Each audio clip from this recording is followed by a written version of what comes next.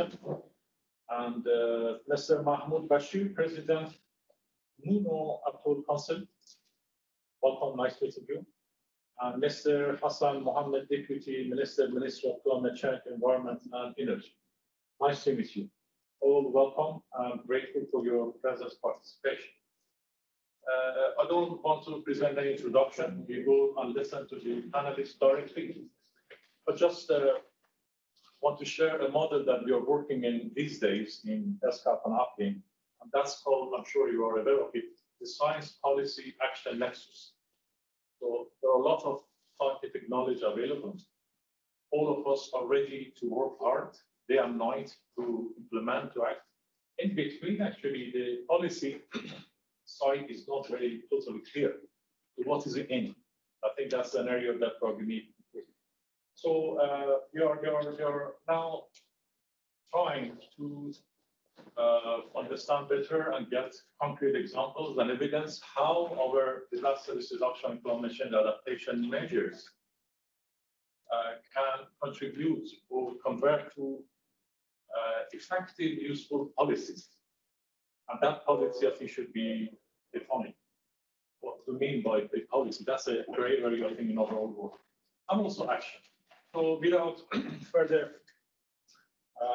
introduction and the details, the first step actually is that to see what's there in reality as we speak now, what's happening. So I'd like to ask our panelists, the question is that if there are examples on how your respective agencies actually receive and brought the climate change adaptation and disaster risk reduction into plan and action. If there is concrete examples of how your respective agencies has done. So disaster risk reduction, climate change, sort of planning and policy development and implementation. To be more concrete, we can consider specific areas such as the building codes for safety, like safety regulations, land development, forecasting, disaster preparedness response. Please, if I may, start from you on the left side, and then we will see whoever from the distinguished panelists would like to take the floor. Briefly mention, yes, if you have an example. So, as I mentioned before, I'm from Ministry of Construction and Infrastructure. I work in the coastal development section, which mainly focuses on land reclamation, coastal protection, and harbor. So on our side, we mainly focus on conducting the ESCAP projects for these three sectors. And for us, where we mostly use climate adaptation data and the risk reduction data is in designing the project. So we take into consideration current sea levels and sea level rise projections when we are designing our project. And the data that we use are mostly the oceanographic data such as waves and currents, and then sediment movement data like the erosion and migration around islands. So those kind of data is what we usually use to target and design projects for this islands. Very good. Thank you very much. So Hassan, if you can also. Mine is on the shore, but when you started the conversation, you know, please correct me if I'm wrong. Policy actions, when we talk about this area, is something that we are very weak. And we know that climate change is not a distance, but currently reality and defined things. We are witnessing and observing the intensity and frequency of weather-related disasters, and we know that the past two incidents that we faced in December 31st and January 23rd, we had a huge floods that actually disrupted a lot of the services in the capital city. And we had several damages to the houses there. From that incident, also we know that what are the actions we took from our agencies in our time taking actions. But I find that there are 6 important areas that we still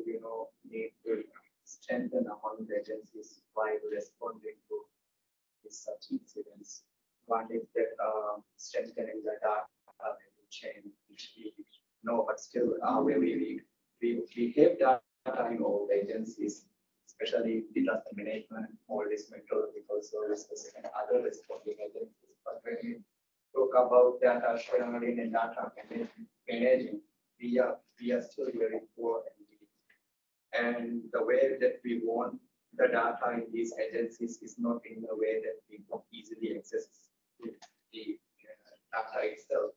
And again, the second thing is that strengthening the stakeholder coordination and collaboration.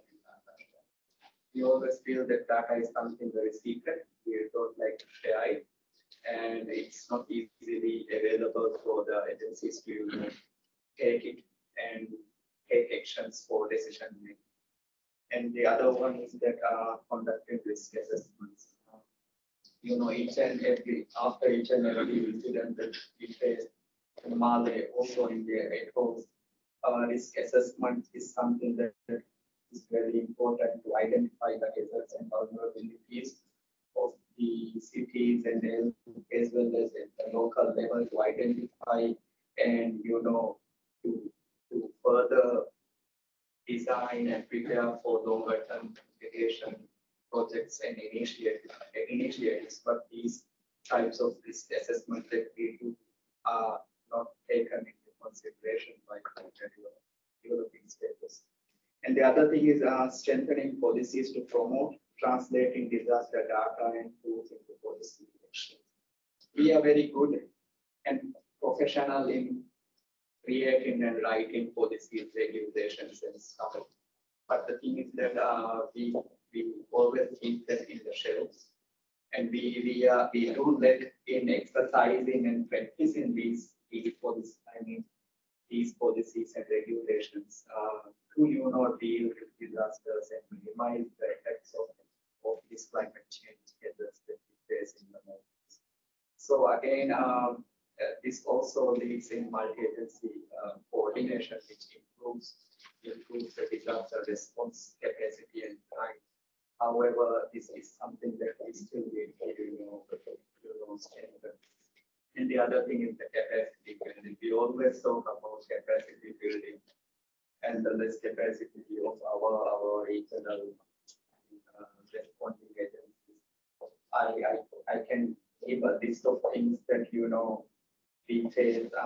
If we take the recent example, that means within NDMA, within the Maldives meteorological services, also the responding agencies itself, especially the Maldives Police Service and Maldives Red Crescent. So again, disaster management is everyone's business, and resources sharing and capacity building is something that we need to build ourselves together, coordinating with these agencies. And also the other thing is the most important, I believe, is innovation and technology. We are far behind in bringing in the latest technology into this field. And again, when we talk about technology, I think the technical people within the agency is very, very important. This is something that we be able to support from our partner agencies to work together, and I believe that this is some area that we look forward to. So, thank you very much. I think this has been a comprehensive list of 6 critical elements. And what I can capture from the discussion so far, things like data on general policy, innovation, coordination, sharing of the data and access, and also the risk assessment are actually the topics that we have to deal with. Just in between to contribute to the discussion, I think it's good to review the current policy. I think it seems that among all these topics, this is the least identified or defined, actually, clear piece. Just to share an idea, in new definitions, sometimes the public policies, especially, they say that policy is not just high-level framework, paper, and a statement. Is to review the proposed solutions by the scientific communities or any sector, and then choose the best appropriate solutions in accordance with the country community's long-term development plans. And then more importantly, is to roll out and create consensus, understanding, and agreement in the country among the people about those solutions. And that takes time and energy, so that after a while, the people in the communities, in the forest or most remote actual part, as like those who are in the capital, the senior policy level positions, have same level of understanding as to what are the long-term solutions of the country to tackle actually issues such as climate change, disasters. So that policy is now very much about creation of consensus on this common understanding agreement in the country. Thanks very much for this comprehensive list. If I may go, well, your concrete examples, please. If in your work, in your agency's work, you have concrete examples how successfully, or sometimes challenging, examples of bringing this disaster reduction and climate change adaptation into something like policy and also implementing. And what was the result? If you can briefly mention an example. Thank you. Thank you. Thank you for the.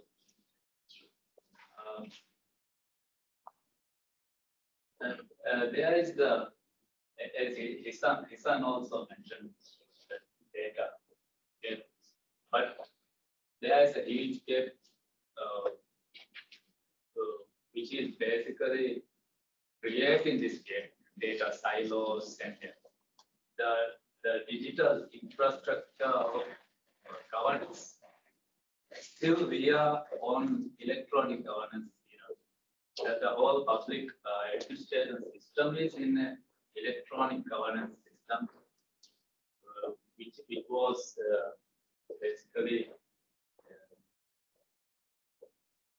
expired in 2010. So there is a huge demand or need to shift from electronic governance to digital governance.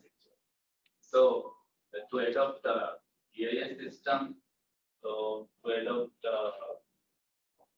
in an official communication manner, to adopt this GIS system, so to adopt any digital management system, the whole public administration needs to shift from the e-governance to desktop. That's one of the huge public administration. But for the ministries and authorities, I think there is a huge challenge because all the finance and planning is the policy planning and decisions are made by cabinet. But for the local councils, we have some autonomy where we have our own budgets and planning autonomy. Also, the plans are not yet contradictory even when we plan shift to digital. So we haven't directly implemented or initiated any plan to for DRR or such, but initially for as a basic or necessity, we are shifting from e-governance to digital governance. So within 3 or 2 months' time, our digital governance framework systems and softwares will be ready. By then only, I think after that we are trying to go public with the data, ask people, provide the reports to the public, be more transparent, and then after public and government engagement, after that we are going to have another revised plan for the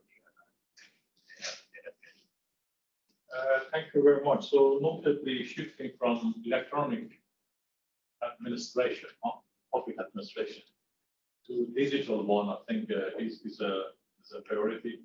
And already I think the gap that you mentioned, and that actually matches very well with the fixed priority that Mr. Hassan mentioned, that Hassan, and the need for science and technology to come and help. So I think hand in hand goes to that actually, and I think innovation also next to it. So that's beyond digital capacity. So innovation can't be also indigenous, local, and it can be broader and inclusive. I think that's where actually the human factors also come. So we are not totally relying or depending on the digital technology, but also people are still at the center. And we make sure that we have people-centered approach, not only in directing our assistance to the people, but also in creating people-centered sort of methodologies and approach that at large, at the end, the people who are the decision makers and creators. Thanks very much for your intervention. If and invite you, please, to share your thoughts. Yeah. I think Hassan has covered extensively. Like, yeah, also, I'll just, for example, the ministry itself, that we are working on projects that are main objective is to increase resilience of our islands and also sort of change adaptation and mitigation as a part of it. Like one example, for example, through one project, we are developing, we are currently using it and also developing it further as a tool, a machine learning tool, which can map out shorelines in the island. So from that, using satellite imagery, we can see which islands have zones of degradation and erosion. So then using these imagery, for example, we are currently developing a coastal vulnerability index list. So this list will tell us, we can identify which islands are more in danger in terms of population, infrastructure, or in erosion. So then now we can, we also have to, we are on a more monitoring basis. The infrastructure implementation is obviously in the Ministry of Construction and Infrastructure, sorry. So we do, as Hassan also mentioned, we have to collaborate and work together with other agencies in capacity building and sharing information, and also working together that we don't overlap in our works, and only like these policies can be directed to actual work on the ground, which is productive.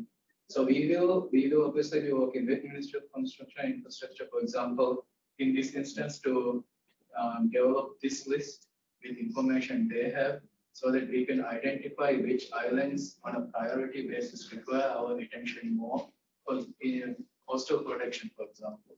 And then there are other things also we are looking at in terms of protected areas or nature-based solutions, for example, coral restoration or mangrove restoration. Is also like within the projects, the adaptation part is a very big component, and we obviously acknowledge that it is a big concern, so it is incorporated in the projects. And so yeah, like in general, the policies and the projects and implementation is very much geared and guided with these things in mind, even currently, and we can improve on it further. Yeah. And in terms of data, what mentioned, like the availability of data to the public, in my opinion, needs to be improved, obviously. And for instance, this could be, for example, MMS. Sometimes it is very difficult for the public or even, let's say, engineers to access data for their projects from our meteorological service. So hopefully we can in the future develop ways that these can be accessed more easily, so that we can incorporate it further in our projects or other work. So particularly the agencies together with potentially NGOs also, and other government agencies also, we can work together to improve these services and get a better solution for our problems. Thank you very much. I think yeah, two things come to my mind. One actually is the usability of data. What type of actually data information can be used? Here, I think globally, there are a lot of efforts to develop the hazard data and information, so on seismology, meteorology, hydrology, lots of things.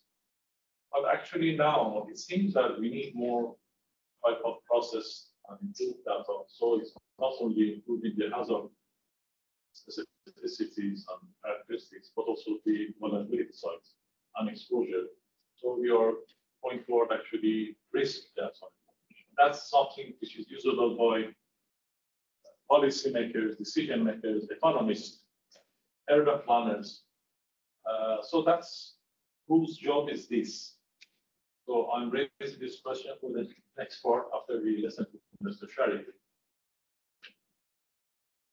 Is it anybody's specific job, or we should we come together so that we can further develop the available raw information data on the hazards and to develop it. I mean, initiatives such as the ESCAP risk and resilience portal, which was presented in the last session, is one regional effort. But at national level, how can it go? But let's go to Mr. Shareef for the intervention on this first topic first. Mr. Shareef, please go ahead and share your thoughts and experiences. If you can listen. Can you hear us? Yes. Sometimes there are some difficulties in communication, but I think it is manageable. Thank you, Dr. Mostafa, Chair. Good morning and Assalamu alaikum. And first of all, my apologies for not participating physically today due to several reasons. I'm the Deputy Director General, Head of the Weather Service, Maldives Meteorological Service. When we talk about always about the weather and climate change, I think it is we better refer the WMO state of the climate report in Asia, which convincingly reports with robust evidence established the linkages and relationships of climate change risks with sustainable development goals, on how carbon dioxide concentration linked to greenhouse effect drives climate change indicators such as global warming, sea level rise, rainforest, and global climate drivers that lead to extreme high impact events and its implication on sustainable development of Asia.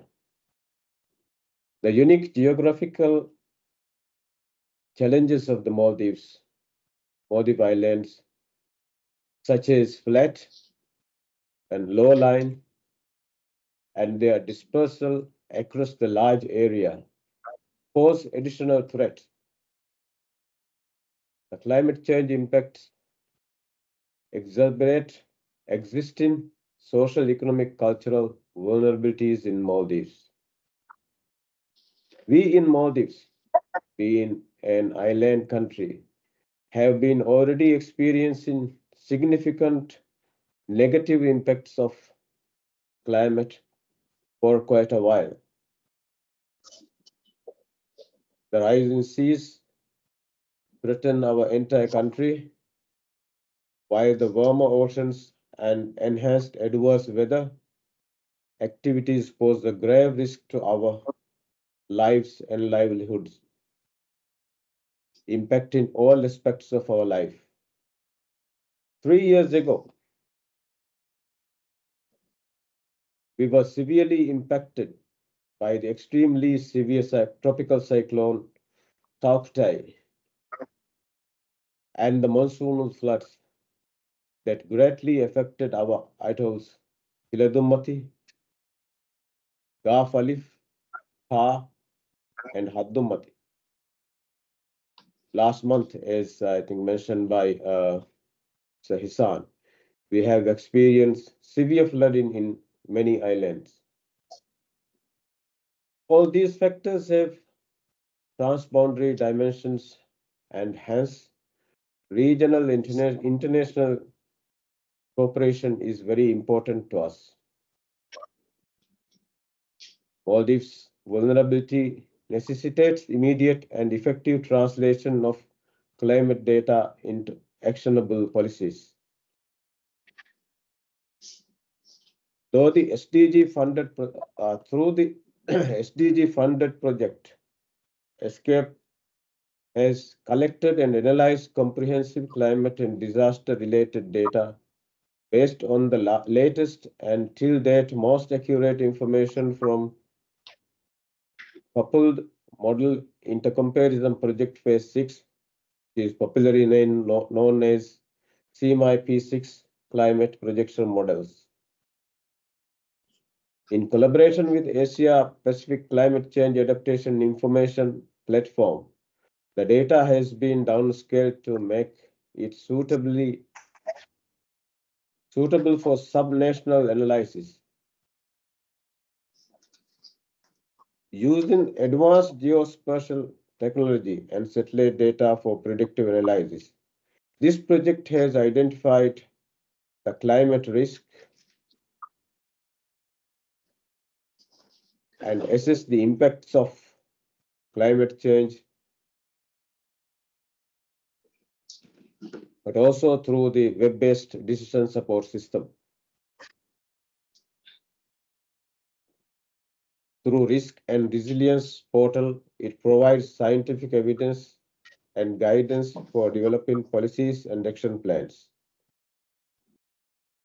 The up-to-date climate data and science will ensure future adaptation and disaster scenarios are prioritized and addressed in the local development planning process. They will help in planning investment in resilient infrastructure to withstand climate impacts, such as elevated structures and seawalls in risk hotspots. This data can be used to undertake initiatives for enhancing local capacities in understanding climate data and implementing adaptation measures such as natural-based solutions.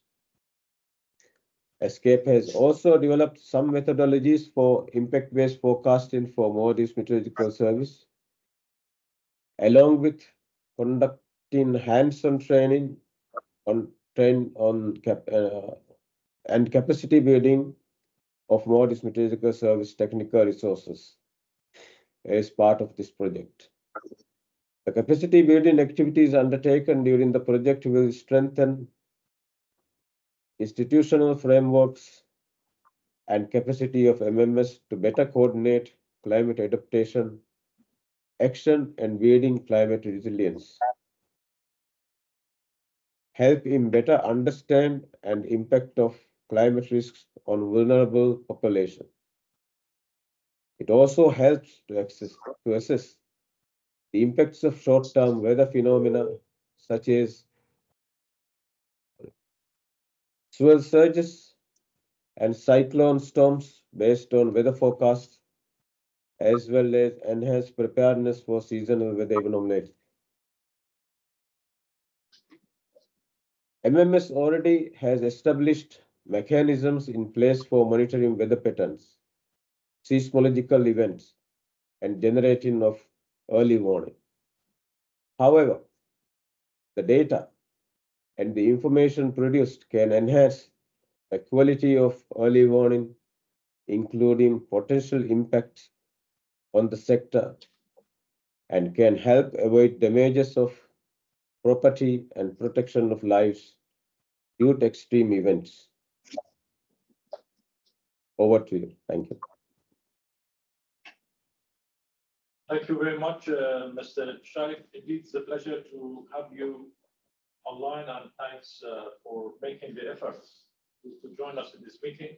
There are several important points actually mentioned in your intervention. I think around again the data of the especially some specific geospatial. I think this is a very important sort of fundamental area that is a backbone or actual foundation for many of the things that we're doing. Thanks very much for all the interventions and the thoughts and the examples that you provided around this topic.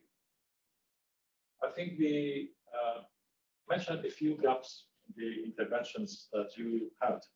If I can ask from your mind, what would be the one single most important gap which currently exists in your area of work? I mean, there are several mentioned already we have it. But if you want to choose the most urgent one and the most critical, most fundamental one that you think is a priority in your area of work, could you please mention one most important challenge at the gap which today is there and you have to address it?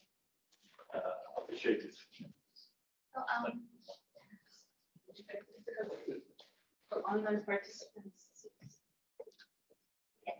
So, when we're talking about gaps, I think it's been noted among my fellow panelists as well. One of the most urgent issues is within the data. So, I have point A and B. So, all right. So, so we have a limited data availability for us. So, in our scope of work, we need long-term, reliable, consistent, and quality data for us to be able to design projects specific to those islands. So each island has its own environmental conditions around it. So it's kind of copy pasting the designs on the island and expect it to be effective. So for us to be able to enhance our designs and make it more effective, we need island-specific long-term data on oceanographic and geographic conditions of the islands. Relating to that, I think the next one would be and using these long-term data to identify the risk hotspots.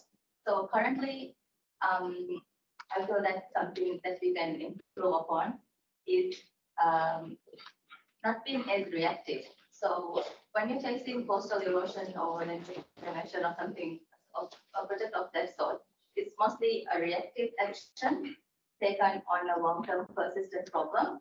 So if you have the data that is long-term data is collected and available for the ministry or the relevant stakeholders, it would help us identify the risk hotspots and enable us to address those areas before the actual problem on the ground becomes extremely critical. So currently, the next or an island comes to us when one of the infrastructures is on the verge of falling into the sea. So at that point, we can't go back and look at the long-term data because we don't have it and we don't have sufficient time to collect the data as well. So that is one of the biggest risks and the gaps that I find in my scope of work. Thank you very much. So gap number one is section A and B. Yes. Section A actually lack of or insufficiency of long-term consistent data. Yes.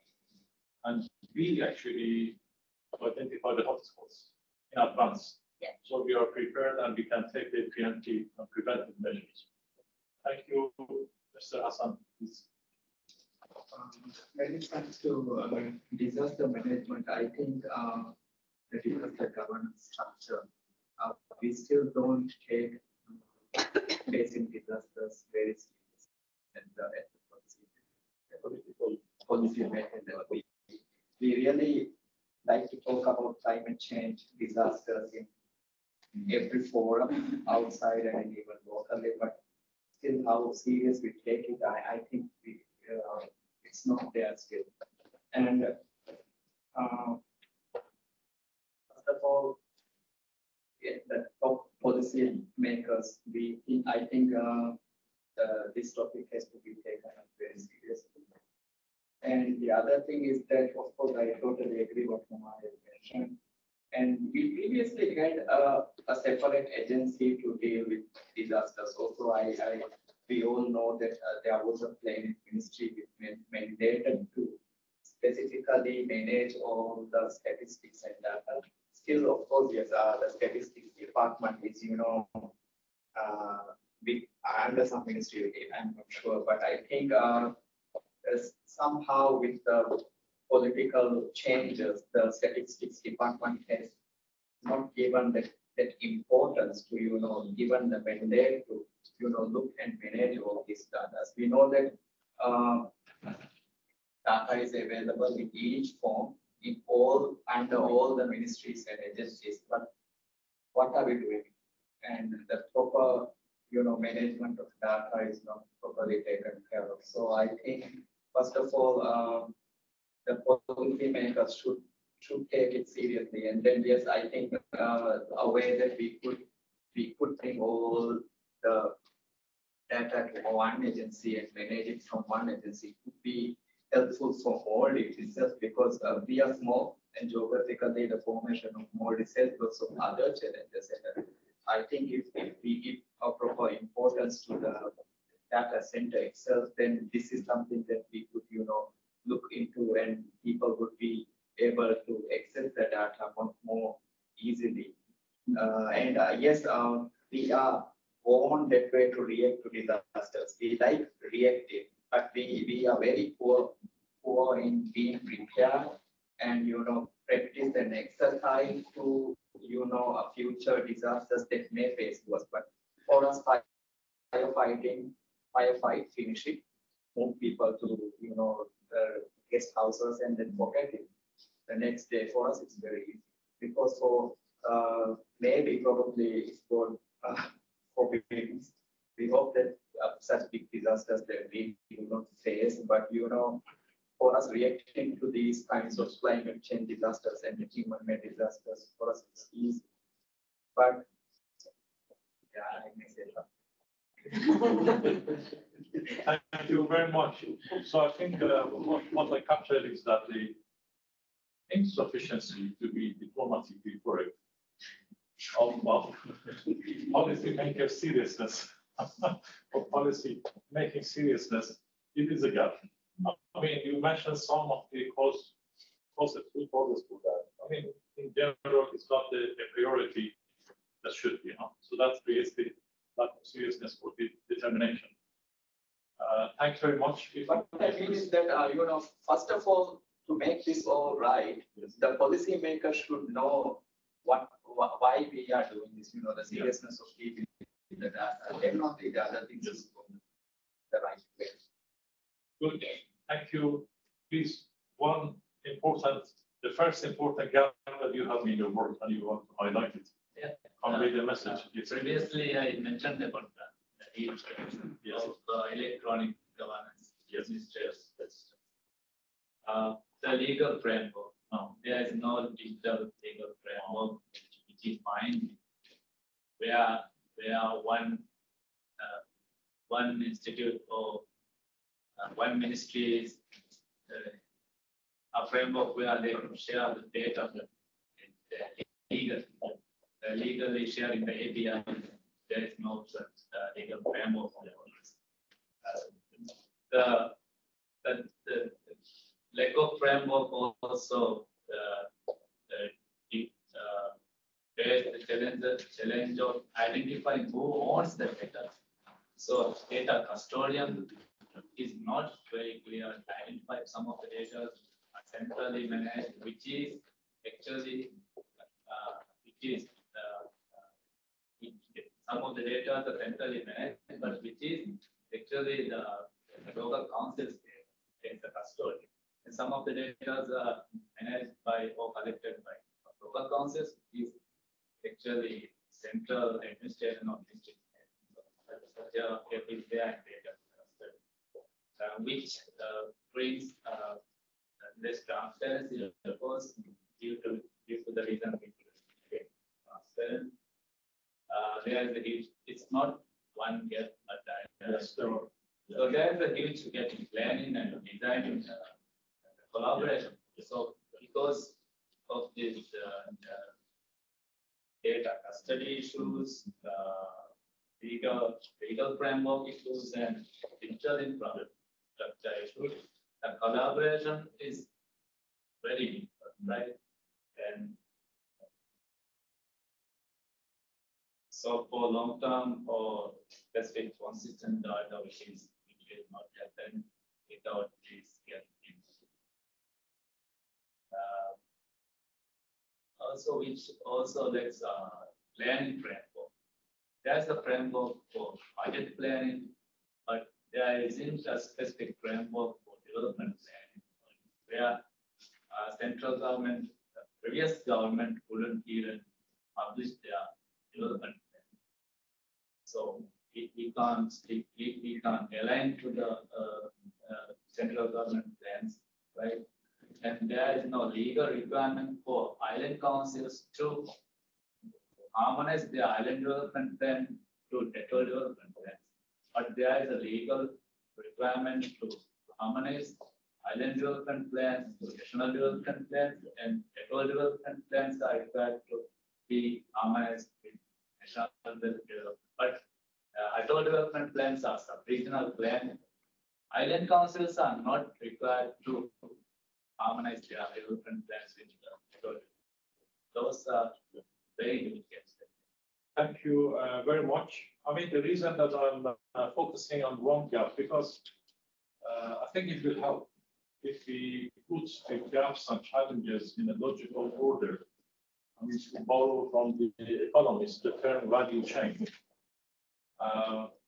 So we know that we challenge as what type of value and quality. That's why it's good to have in our mind, our work, and prioritize challenges. So first one, second one, third one, and each of them has a certain value. And that value chain, if we not tackle all of these rings of this chain, then we will not get to our objective, which is there. Can you please also mention one most important gap that you have in your book? I think from policy perspective and the importance of data has been highlighted. One thing like I mentioned is the importance of using new technology, innovative technology, and adopt them rather than, for example, sticking with or relying what has been done in the past. And this is also very much related to, for example, data itself in terms of risk reduction or climate change adaptation, for example. Let's say we want to get imagery or like, for example, a shoreline imagery or coastal imagery, or even make use of land use maps. Like instead of doing some, potentially, you have to obviously do ground truthing, but instead of extensively doing surveys or using extensive resources that can be used in surveying or other things, we could rather focus on the current technologies which is available to us, maybe to get a subscription or something, for example, to do imagery for a certain amount of frequency, which we can then use and then limit the amount of work we are doing in person, just to, like, maybe that can be used as a verification, but use this innovative technology that is available to do monitoring and even form this, for example, the risk event, or even policing, for example, in certain areas. So that I think adopting innovative solutions and technology which is currently available to us, obviously from foreign entities, because they have the access to it, but we can form collaborations and partnerships and do even like from our agencies can do subscriptions that we can access their technology. That is, I think, one thing that can be very useful to us. And obviously the others have mentioned other very key important points that we did. Very good. Thank you. New innovative technology, innovative, inclusive, resilient, sustainable. So all actually are interconnected. Thank you, Mr. Shareef. Could you please also mention one most important gap that should be addressed in your area of work? Yeah, thank you. For data, I can say the Maldives Meteorological Service is one of the best organization even in this region to share the data. We have no restriction and anyone can ask for data, and we will provide data. But for us, collecting data, we have some difficulties and some gaps. Like there are some GIS data in some organizations within the government, and also bathymetry data, which is required for us to do forecasts and do some prediction, which is also not available to us. And also the impact data that, from different islands. Yeah, but I think the local councils and city councils, they may be collecting all these data, and perhaps they are in the database with NDMA. But for impact-based forecasting, we should have a data catalog. It is important for us, and if these are being continuously dispatched or shared by them to Maldives Meteorological Service, I think we will have a very good forecast mechanism. And also, while we are working for impact-based forecasting, this is very important for us. Thank you. Thank you very much, Mr. Shareef. I think so far we discussed a little bit about the existing situation, concrete examples, priorities, and also the gaps.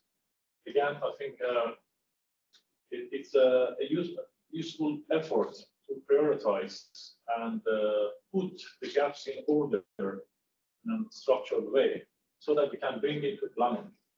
I mean, it's good to have a big picture, and then we have to be specific. I think, as I mentioned, models such as this value chain model can give us the opportunity to explore each action that should be taken, and then we can be able to prioritize them.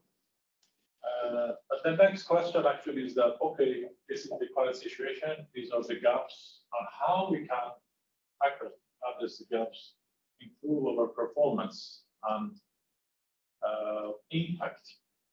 If we consider actions, what we do, result, outcome of our projects, programs, and impact, which is the improvement of life of people at the end. That's safety, welfare, resilience, all these things. I think we can aim at the highest level, and that is the impact level. If we consider that one, then what will be the strategies and processes and thinking and logic that can take us from existing situation to that desirable impact level situation? I would like to hand over now the moderation of the session to our distinguished panelist, Mr. Hisan Hassan. To continue, and I apologize for leaving. I was called for an important online meeting call actually that I should leave. But I personally enjoyed very much, I think, this discussion feedback from colleagues. I'm sure that the rest of the session will be even more impactful as we speak. So thanks very much. If I may hand over to Mr. I still want to sit here because I want to ask the question. Okay. But I told Umar to moderate, and I'll get the same question. Okay. Thank you so much.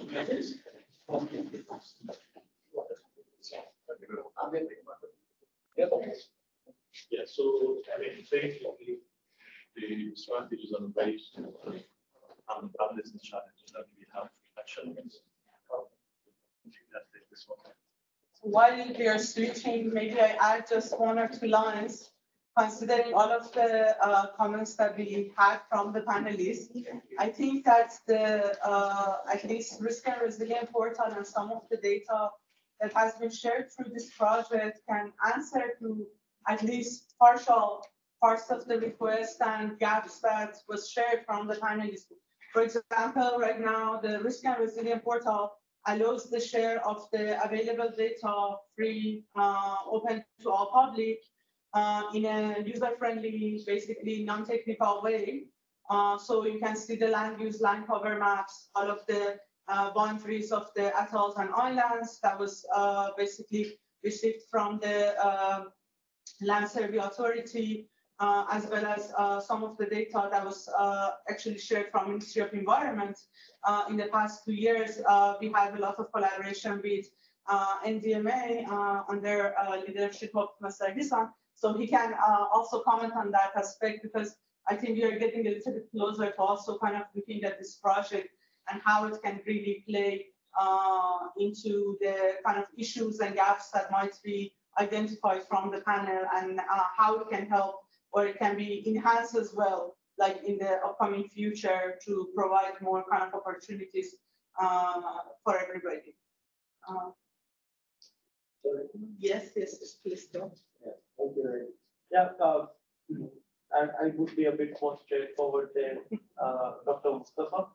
Yeah, I think we've heard very interesting topics on the existing things, and mainly around data and data sharing, data collection and analysis. But I know the colleagues in the panel very well, starting from colleagues Huma from Ministry of Construction, to my boss. I hope I don't get a bad appraisal of this. And Mr. Basheer from Noonu Council, to my colleague from the Ministry of Environment, and Shareef from MSP. These are colleagues who has been working with us for a very long time. So this session is also about how do we put words into action. How do we see through the challenges that we have and find a way forward in terms of bridging those gaps, making sure that the collaboration continues and the partnership, we go beyond the challenges through partnership and sharing and exchange. So how do we improve and strategize on ways on way forward? Maybe we could have additional, strategies in place or data sharing mechanisms. All in all, how do we improve the current workflows and data sharing, data collection mechanisms that we already have, to make sure that we bridge the gaps that we have today. I think I'll start from here and then we'll move to the other side.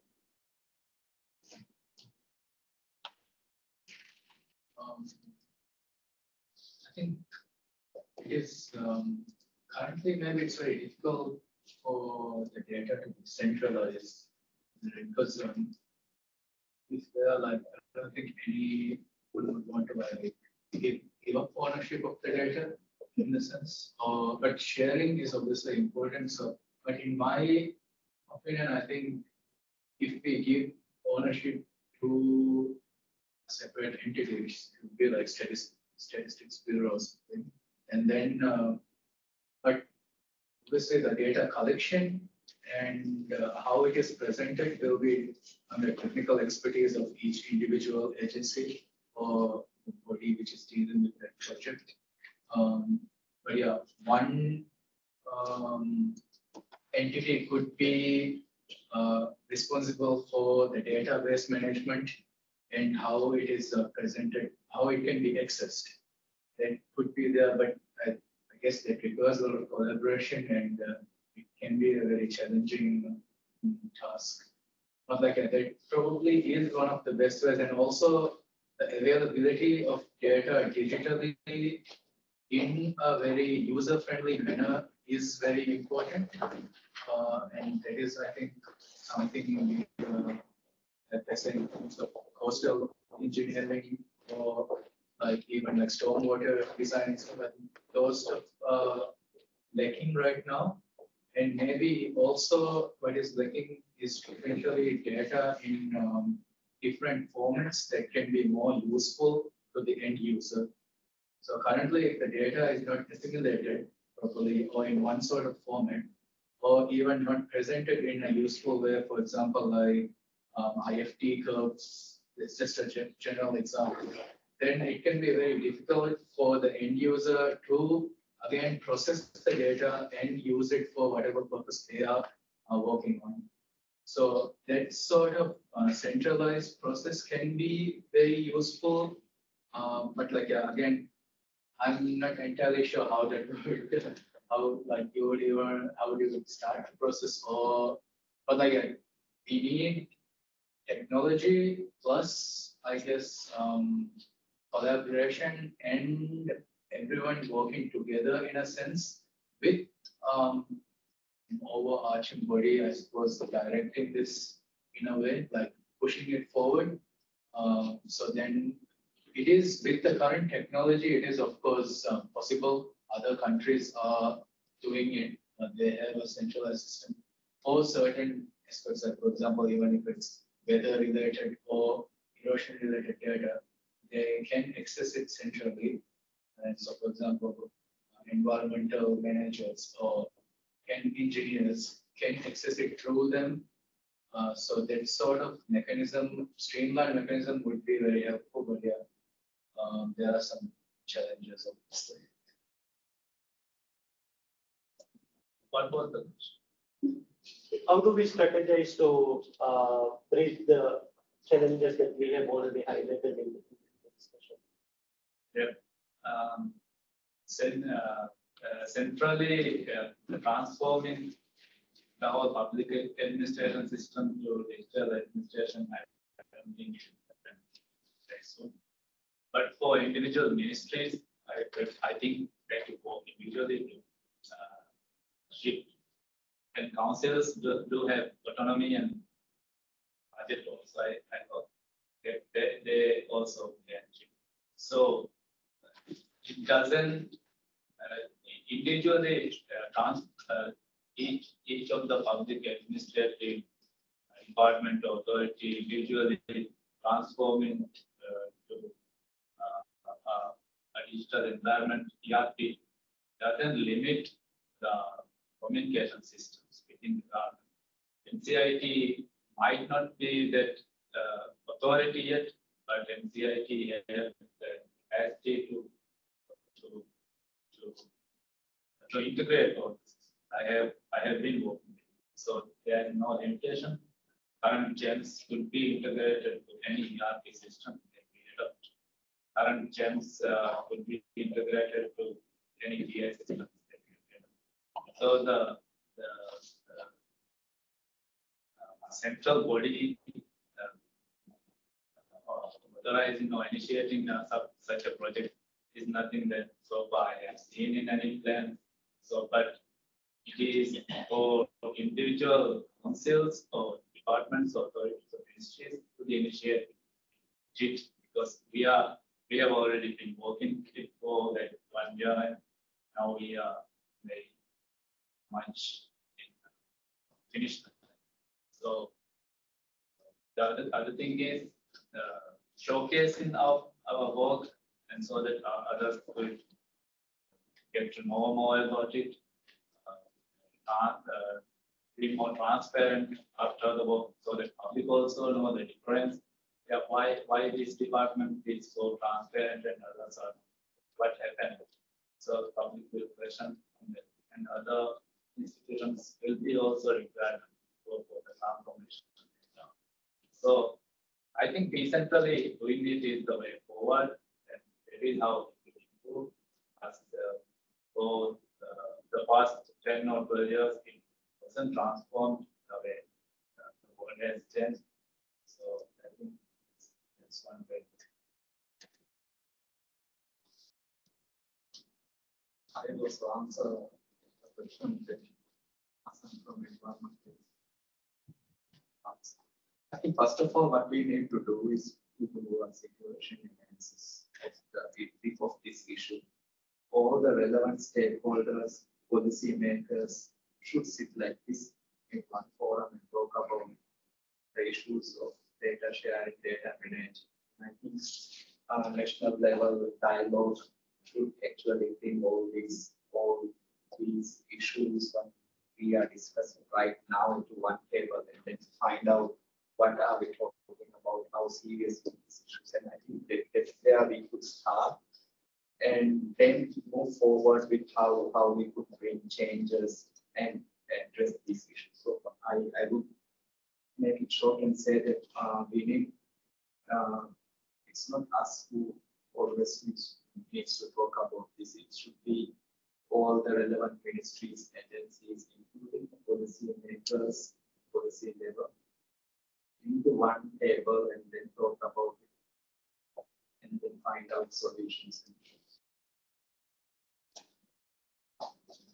I agree with what my fellow panelists had to say on the situation. And I think one of the most important things that we can do is to still increase stakeholder coordination, especially between the relevant government authorities and ministries.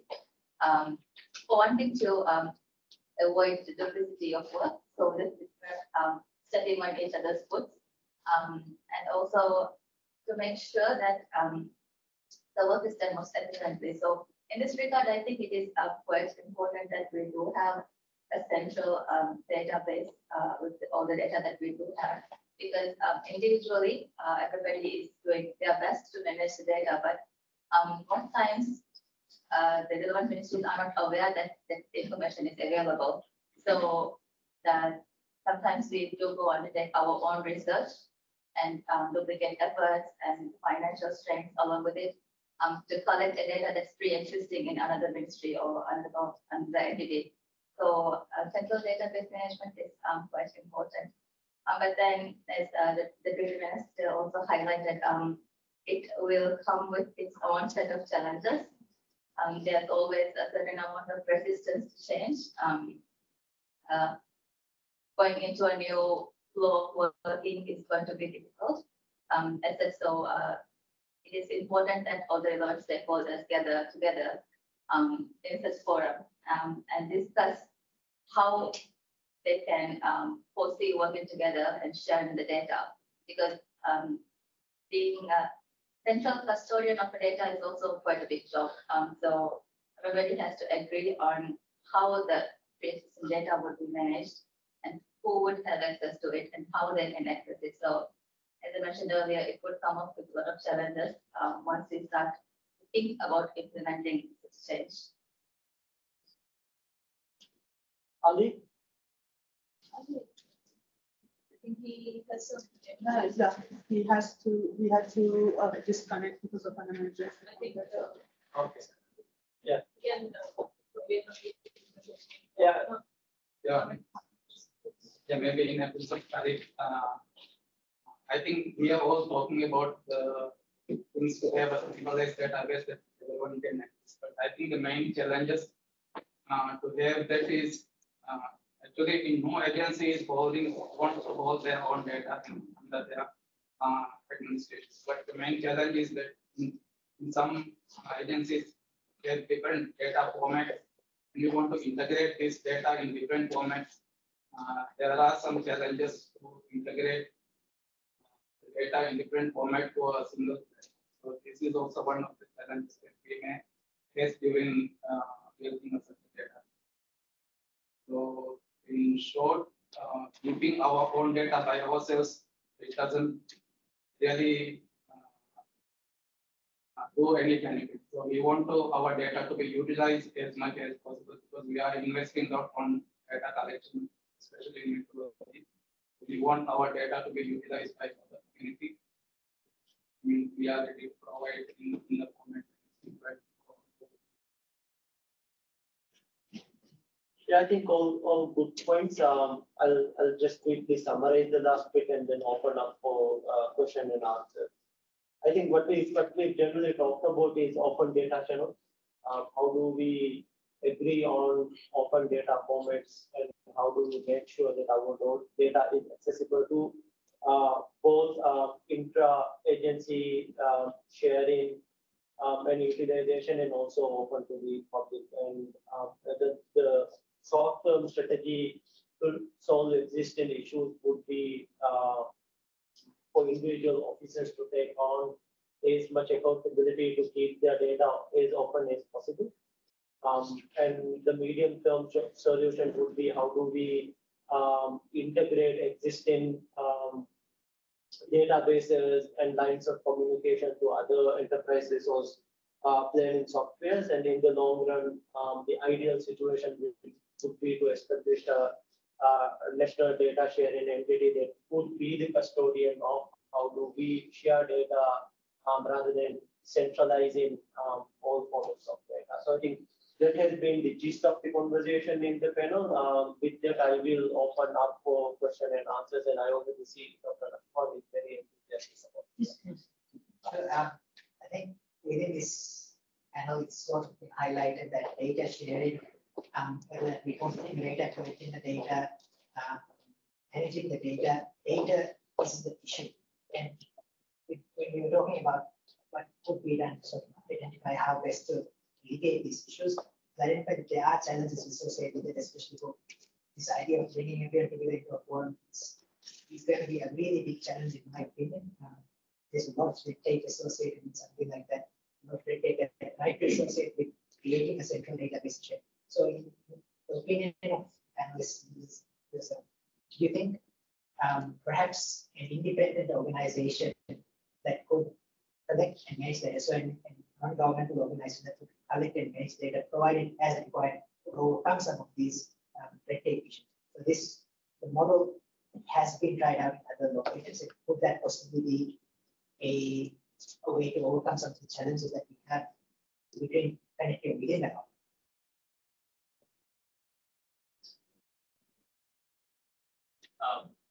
For a private party? Not necessarily a private party, perhaps an independent organization. Associated, doesn't have to be private, could be a public-private. The institute is the NCIT, so where they still have the capacity also. But I think from my perspective, the challenge is not the data, it's not the data collection, data is there. The challenge is public administrative software that we are using, which is limiting the sharing potential. So for NCIT, NCIT doesn't have that legal authority. It's also one thing.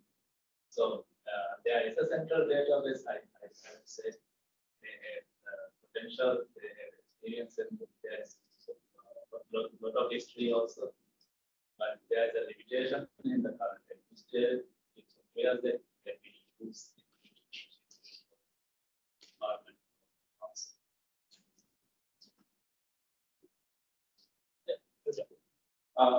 I'm Suja from Atoll Council President. I think we have been policies that get defined implementation and coordination with defined. So everyone has their data, and it's very fragmented. Even the policy design, and the project design itself, it's very much politically informed. Even the ministries themselves, they don't have any say, particularly design the project the best way to minimize the impact and if there is any possible project. The end result comes. So that has to be eliminated somewhere. I'm not sure. Even the room we see here today, we don't find that much that kind of capacity within ourselves in the room here. Because the policymakers at the very top, they don't understand. What we are talking about. So I think that the target audience to provide these information should become at the very top. We know everybody here, he understands the issue. We know what we want. But the question is, at the top level, how much they understand? How much willingness are there from their side to remedy these operations so that remedy the issues have been. And it's like for a PSIP project going to happen in Ireland. The EIA, the environmental impact assessment, the studies, they always come up with the way that the project is implemented. There will be like some risk for the damages which is caused from the project. But it lacks how we can remedy what is the solution. even with that, there is a huge required. We have not so much of those kind of things. Those are the small things and a lot of big issues even in policy design that utilization between these public projects. So those are the main factors which increase which just risk strategicness considerable of course. So that is one of the big gap we have. I don't know how we're going to bridge it, but there is a huge gap we have to. And again, the national data, which has become, which is like public data, which has to be open up or publicly available, has become like national security. As Mr. Basheer has mentioned, the national development plan, it has to be publicly open, even like for us, it's like local level governance. For us, we have never seen this. And there is no collaboration or no alignment, local plans, the national plans, so there is no integration with the plans. And at the end of the day, it's like 5 years down for presidency. So he doesn't, he finished with whatever the projects he's gonna with the target audience, which is politically motivated, and the end result is not good. So I think there is much effort we have to do for collaboration, making the policy makers more serious. I think this will help the digitization and the data sharing will actually fill in the gap with the political creation, because the more transparency in our data, the justifications, the reports that we tag to them in our meeting is something very, very important and which has a lot of potential. For example, currently our plan is to firstly adopt the GI system, secondly map the natural resources, and thirdly adopt separate imagery so it's consistent, and fourthly we are going for a public referendum on an atoll level land, which is not yet practically done anymore. Is on the island level, land use planning is done. Atoll level land use planning is something I think people have never thought about. Even president doesn't do atoll level land use planning. He just picks islands and give it to someone, something like that. Land use allocation of tourism islands is also something very low. So our atoll council is more on perception or idea that once we map the natural resources, bring it to public with the natural features, capacity, potential, and ask them to vote for it. How would they like to use these islands? How would they like to use this plot of the land? With showing them the natural potential and its the biodiversity of it, the whole ecosystem and everything could be in such a way we could show somehow with the current GI systems. So after that, if we are going to propose the new government or the current government with our atolls land use plan, I am on the idea that they will agree to some extent. The other challenge is which we cannot solve. The challenge that I have identified about the political will is the current administration is on an atoll scale. The regional governments are formed on atoll scale, but the parliament is formed on a smaller constituencies which is divided in and atoll is divided into smaller. For example, Maldives divided into 15 constituencies. Or in other countries, the local government administration constituencies are very much aligned with the parliament constituency. For example, Malay, in other countries, Malay is the one constituency, administrative constituency, and the same administrative constituency is actually also in the parliament as well, but it could be a multi-member constituency. For in Maldives, it is single-member constituencies, which is divided. They are dividing the administrative constituency in smaller single-member constituency. We have a solution, but the solution could not be brought up, but the previous one with the data transparency and these AI systems, we could provide a justification with the politics.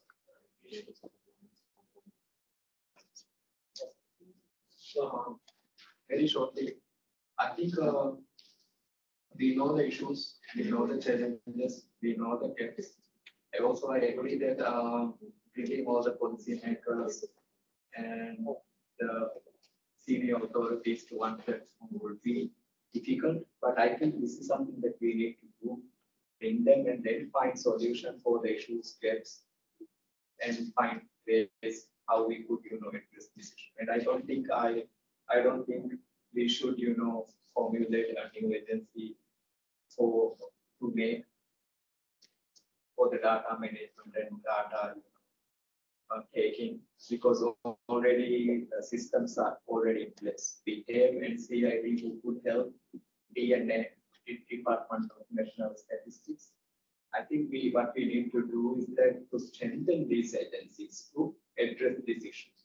We, in this group of people, we know all the issues, challenges. Yes, I think the thing is that we need to promote these key people to one platform and then find solutions to address these issues. The current government has already started planning to develop a new 20 year development plan. And I think this is one avenue that this issue could be, plugged into, and there should be a way that this can be addressed in the 20 years action plan, so that it could continue. But what happens in Maldives is that once the government changes, that all these somewhat important tasks or development plans, they just falls on a point of time, and then it never continues, and then the new things and plan starts, and it just gets never addressed. So I'm sure that after 5 years, we will still sit here talking about the same issue, and we will ask the same questions and find out and ask what have we done from that year to up to this year. So I think, yeah. I'm mindful of the time as well, so if there's no any, pressing questions, I will give the panel for a very brief closing remarks. So, simple closing remarks. Sorry. Thank you, everyone. I'm sure you have an understanding of the technical difficulties we do face with regards to climate change adaptation and disaster risk resilience. I agree with what Mr. Basheer has just said about the community taking ownership of their own islands and making their own maps and using that as evidence to push for policies and projects on their own islands. I think that is a very inclusive way forward. We would also wish to see projects going on based on more informed decision making and evidence-based projects. So it's a very right way ahead if communities could adopt such a way going forward. Thank you so much. Yeah. Yeah, there's Huma. Huma mentioned, I think you have captured it. We are already working on it, and it doesn't have to be all the councils. At least if one council could get out of the box and do it, I think it will. So I think the Atoll Council is for that people very performance. So I'll just quickly address some of the questions also, sorry, and understand, but like, for example, in terms of what Nashwan said, we to have a separate organization to make the database or deal with it.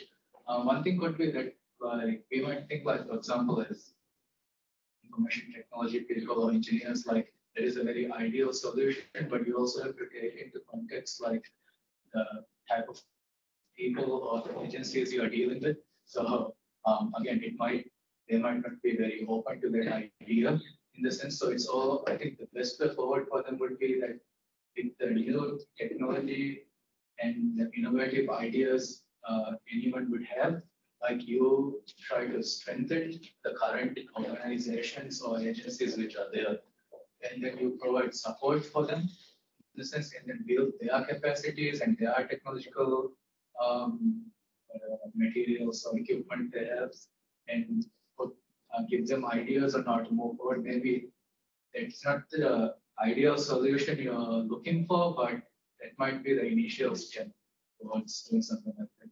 And then in terms of the other thing what mentioned, yeah, it is sometimes very difficult for us to like formulate projects, and it might come from directly from the president's office or from the policies of the government itself, maybe due to a pledge or a promise. So yeah, we all know that it is understandable. But again, for example, some of the work we are doing in terms of working with the Ministry of Construction Infrastructure to identify prioritize islands. And so if we are, for example, getting funding to do certain projects, then we will use these indexes or this that we have developed to put forward the islands which we think require them right now based on the data we have. So that is something I think we can do in our capacity. And one other thing is, since we're talking about climate change adaptation, some of the practices we are currently doing, let's say, for example, for coastal development in terms of gray infrastructure or hard engineering, can be looked at as very maladaptive.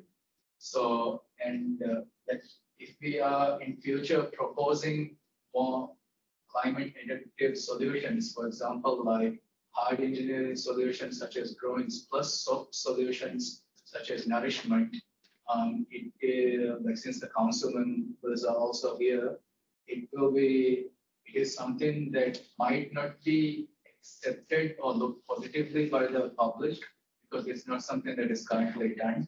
For example, nourishment itself. So I'm not saying everyone, but it can possibly happen because we always see developments of big coastal structures being implemented, right? So that's something where these projects could be supported by the councils and the public. And I think that also will come with more increase in public awareness and telling them about, for example, nature-based solutions or these soft engineering solutions, which can be implemented. Because the more they know, then the more they will be receptive to it, right? And they will be happy to adopt those in their islands. So that is just something I wanted to highlight, which is something which can be done from a local capacity. Even though, like as you said, the projects might be directed in certain places, but something that we can hopefully do is, even if the project is set up, we can potentially guide the technical people or the people working on the project, even if it's a foreign agency, to adapt to these measures which are currently being adopted in other more developed countries also here. And because it is successful, so we might be going towards another direction of more, and this will be more innovative solutions in that sense. Because hard engineering solutions usually come with issues that will come later because those we don't have the data to do proper analysis to begin with before installation. So that's why it is that it is, yeah, with awareness, I think these things can be improved. So yeah, it was a very productive talk, and I also learned quite a bit, and hopefully we can work together with the agencies and also organizations and potentially private entities also. And in benefit of everyone, the public, and even like beneficial to people who are working in the sector, professionals, because once things get easier, you get more work done. So, yeah, hopefully we can move towards better solutions in the future. Thank you. Thank you, panelists. With that, we will close this session. And just one thing to add for those that are interested about the data issues, the session 10 today, the last session is about bringing data into DRR and CCA. So it's going to discuss about basically data governance, moving into data related statistic and how it can help with the issues of DRR and CCA, to downscaling of projections. So that is useful for island level, atoll level, national level analysis, and then collection of the data as well. So it kind of goes through all the stages that you really might be concerned about in terms of data. So if you're interested, please join us.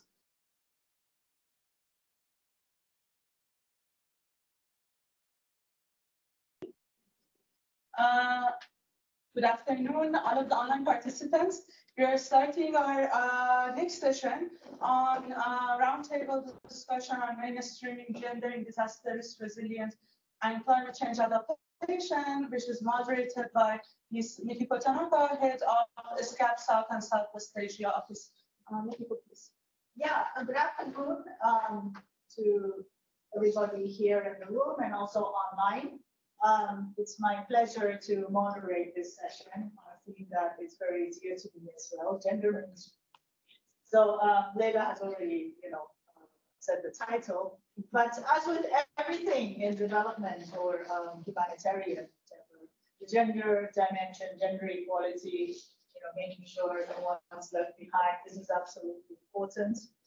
And it's also because the needs of women and men, children, they may be quite different, and how they access information, process information, take action. It is quite different often, and the roles they play can be very different. So it's absolutely important, and we have a very distinguished panel that can share, different perspectives, both in terms of what's possible, also what's challenging, what may be recommendations in a way of how to really include both sexes, both genders in disaster risk resilience and also climate change adaptation. So I'm just going to follow the list. I think you have the program as well, and ask each one of the panelists to start off with their perspectives, what they'd like to offer on this. Then after that, we can take questions or interventions from the floor as well, and have a conversation around it. So to kick off, I would like to ask Ms. Mariam Shisna from the National Disaster Management Authority. She is the Director for Programs, Research and Advocacy and Emergency Management. So within about 5 minutes, first intervention. Thank you. Hello everyone, good afternoon to you all. I have been working in the National Disaster Management Authority for the past 10 years and very closely with the island and Atoll communities. So I think that I could bring a lot of their perspective into this session.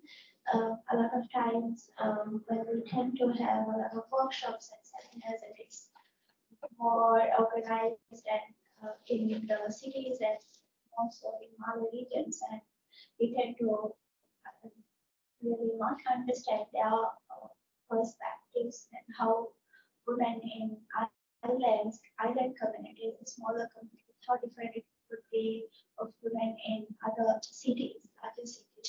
So I have a lot to bring into the discussions. Please go ahead. Give an opportunity for others to go. No, it's okay. You can go ahead, take the floor. As from my understanding, I would say women are physically more vulnerable. So in terms of disasters and when I say disasters, I would more press into the climate-induced disasters that we are having in Maldives more frequently, like surface water flooding or storm surge inundations. Women are more prone to the impacts of these disasters because a lot of times in island communities, women are the people who are at home taking care of children and elderly while men are out there working, and they don't really know anything that happens at work. If there's a communication problem or anything, so it's the women leading these, trying to solve these issues.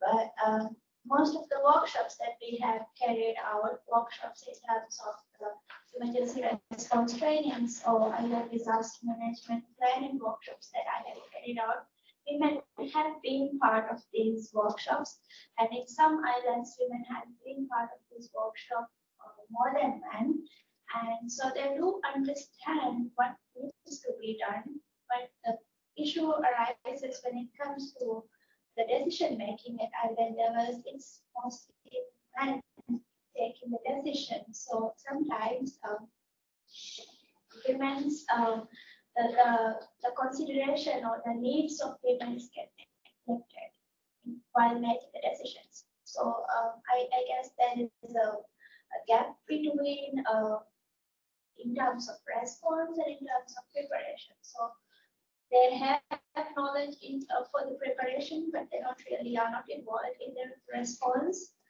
But I guess I could say in some islands the dynamics are changing, because when we are training the emergency response teams, women do get more involved, but yet again, because they are more accountable to the children, the elderly, or the household chores. So sometimes, even when they know, even when they are part of the teams, they mostly can't get involved in the actual situation in times of their need as well. So I guess that's something we would need to work on, because I would like to say that in all of this, most of the women who have access to information, they have access to education, they have access to internet, so they have access to information that they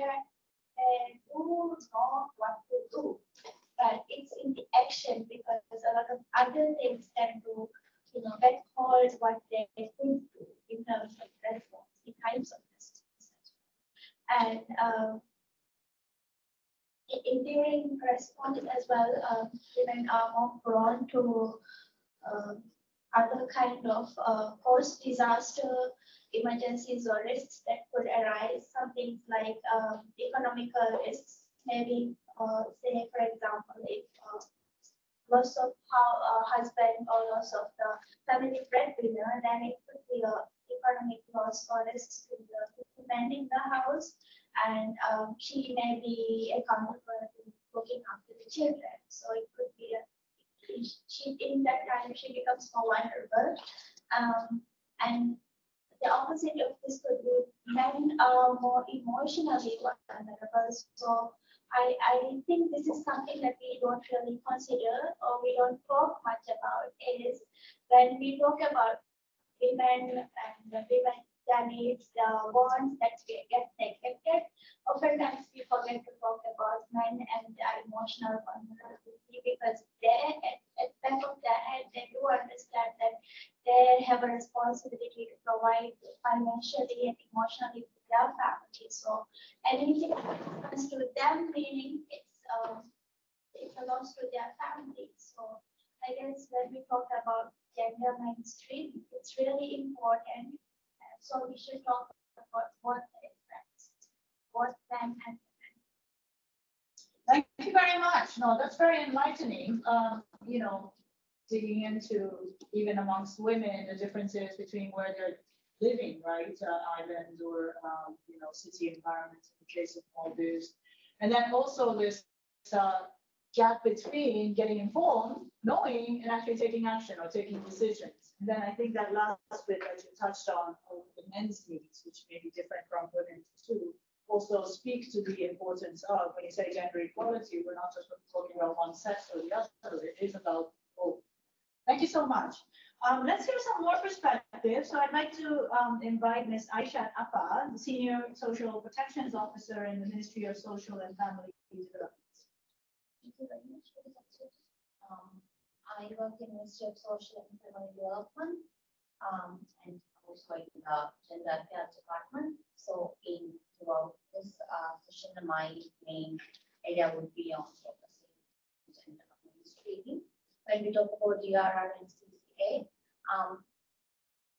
so it's like we all know that Maldives is a geographically very isolated and we are very prone and we are exposed to all types of hazards like droughts, storms, heavy rainfall, floods, coastal floods. The thing is that we often do not consider that gender mainstreaming is important when we talk about education. I think that's an area that lacks not only just in when we talk about climate change and climate hazards. In all the sectors also, we have found, we realize and we have noticed that we do neglect that sector. The thing is that the way these disasters impact people, the different groups in our community is very different. So if we want to ensure sustainable and equitable future for all, we need to consider these groups as well, these vulnerable. And most of the time, we know that it's like everyone is impacted, but it is felt very disproportionately. It is felt disproportionately more by the most vulnerable in the society, which is women, youngsters, and also I would like to mention the persons with disabilities. In Maldives, just like other developing countries, most women are involved in, most women are more involved in the home-based economic activity. And for example, agriculture or in like fish processing, and with every flood, with every extreme weather condition, there are these economic activities that get very much. I think one of the main factors when we talk about women empowerment is how independent financially they are. Their economic empowerment is very important. So when this factor is affected,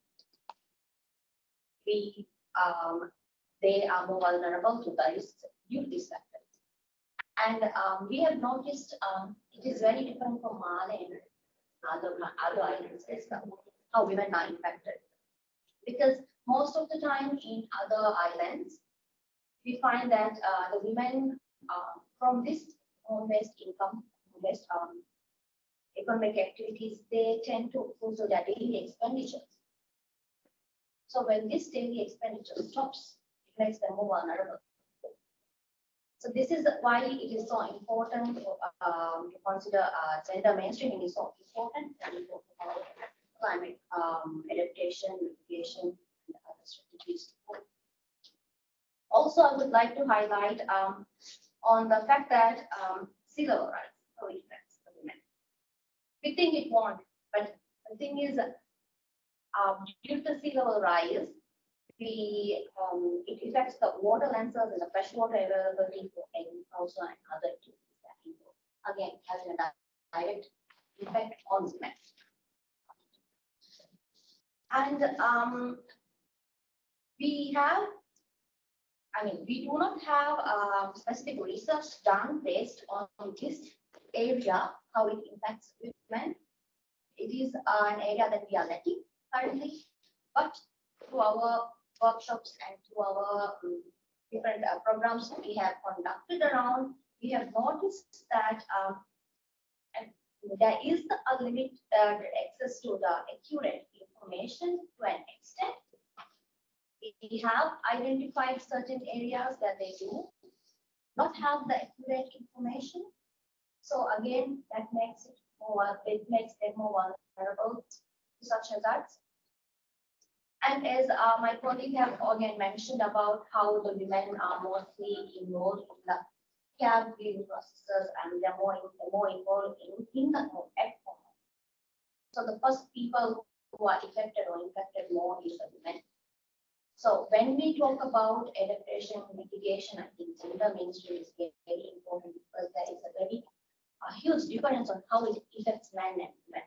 Additionally, I would like to highlight on this one point where we can't only talk about the impact, but we also need to talk about how we need to talk about the ability they have to bounce back from such disasters.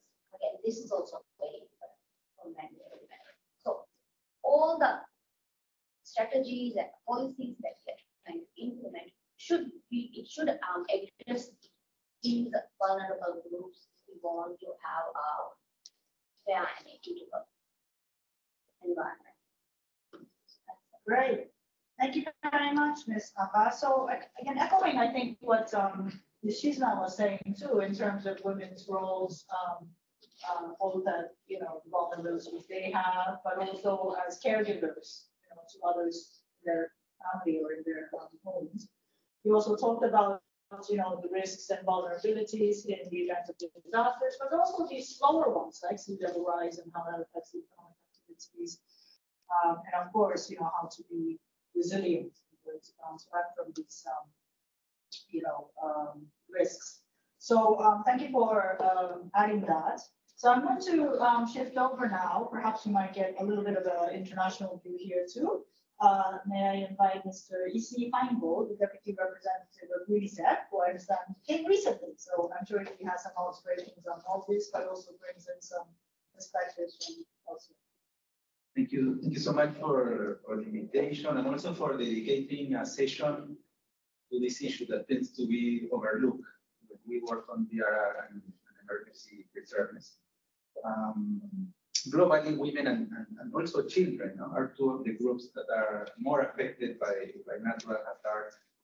And at the same time, they typically have a less significant role and presence in the process of planning and preparedness for DRR. And as you well said, also people with disabilities are also not really included in these processes. So imagine, for example, a child who is a girl and also has a disability is a very vulnerable group that we should be thinking more of and putting more efforts in involving them in these processes. For example, in the 2004 tsunami that affected many countries, including Maldives, one of the things that caught my attention is that the number of female deaths were 3 times the number of male deaths in all the countries that were affected by this terrible natural hazard. And this does not reveal the difference in impact on genders in these countries. One of the countries affected, Sri Lanka, it was found out that more women died because some of them lacked the skills that help many men survive, like swimming or tree climbing. And these were taught to children in Sri Lanka to perform tasks that were done nearly exclusively by men. So that's one of the examples of things that can happen.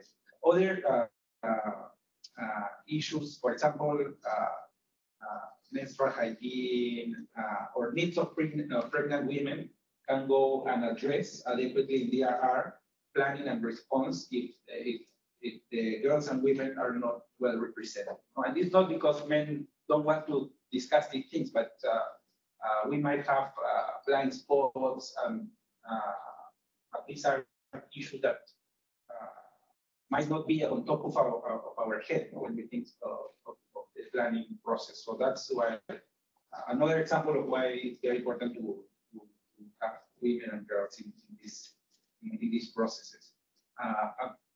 The key issue that also was mentioned before by one of the panelists is in terms of access to information. So UNICEF global data shows that, for example, in the case of men, 71% of them receive early warning for emergency from a formal source. And when we compare this number with women receiving warnings, 51% receive this through informal and social sources. So there is an inequity in how the information is reaching men and women. So we have some examples from UNICEF DRR projects in other countries.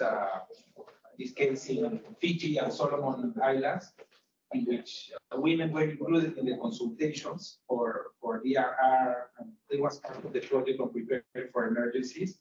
And women were provided with more information about climate change and involved in the process. And it was found afterwards that their self-confidence increased, and they were more willing after being consulted and involved in the process. They were feel more confident and capable to take up decision-making roles. So that's an example from implementation of projects in the field. So in the case of Maldives, I think it was already mentioned, there are issues in terms of the women living in the atolls that tend to be more dependent on climate-sensitive natural resources and activities for their livelihood, including subsistence farming, home gardening, handicraft, weaving, and fish processing. So, and men in the atolls tend to seek work in urban centers and resorts. So it's women in the households maintaining it and caring for children and our parents. And in the female-headed households, they tend to be in an economic disadvantage, that was mentioned before. So this put them in a more vulnerable situation when a disaster occurs. So also an example from the tsunami, but for Maldives, for the 2004 tsunami, I mean, it was also found out that women were more at risk of violence afterwards, the aftermath of the situation, and more vulnerable to psychological and emotional stress. Those are some of the first points that I want to make, and just to add one more before I turn to the next panelist. Another important issue is in terms of the lack of data. So there is a challenge related to the unavailability of disaggregated data that would help in the analysis and decision making. So having this information would allow us to have the gender lenses to plan better for this. So this is a pending issue that we should all work on. And one last point, sorry. It's at the national level, we see an important presence of women leading DRR planning and response, including in DMA and MRC. But in the islands, this is not always the case, and we see lower participation. And for example, in the CERTs, in the community emergency response teams that were set, ideally there should be a composition of 50% of women and men in CERT, but what we are seeing is that it's the participation of women, and it's around 35%. So that's another issue related to gender and DRR. I have some other points to make, but I will do it later. Try to stick with the 5 minutes. Thank you very much. That's very interesting, and particularly like what strikes, using that statistics from the 2004 tsunami, that gap, in the number of deaths, 3 times, that's really, really, different. And also the access to information, how they get information there, women. That was really interesting, and also the power of data actually you get from that. But I think the other thing that was kind of interesting observing, two interventions here is that, like, while this consultation of, or inclusion of women in consultations, it's not sufficient to actually help them in decision making or taking action. At the same time, there is also evidence that it builds confidence, which is one step towards it. So how do you really, help them through the whole continuum sounded to me as a very key point. Thank you for sharing that. And now I'd like to, I'm going to switch, to online now. So you could hold the microphone there. I'd like to invite Ms. Portia Hunt, who is Program Advisor in the UN Environment Program. So over to you. Hello, thank you. Can you hear me? Yes. Yeah, great. Hi everyone, great to be here virtually. So I'm a Programme Advisor on Climate Services and Early Warning Systems at UNEP. So this is really where I wanted to focus my intervention today, seeing as early warning systems play a key role both in climate change adaptation and in disaster risk reduction as well. I think I recognise a few people on the very small screen from when I was back in Mali last year.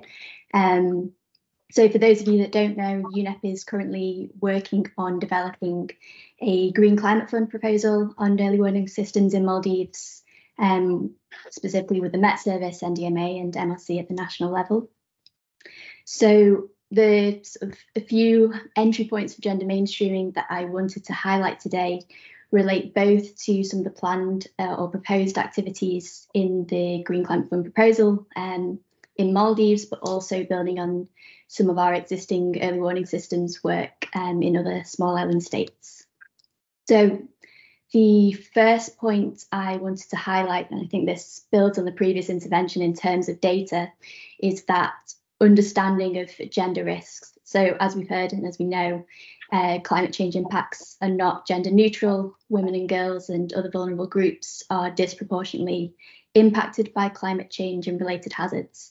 So one of the activities that we're proposing in Maldives is building on MRC's work on vulnerability and capacity assessments, and also on the hazard mapping as well, which I know ESCAP is also working on. So building on those to better understand and integrate that data to understand the risks that communities face and their vulnerabilities, their coping capacities as well, and then identify the most at-risk population groups.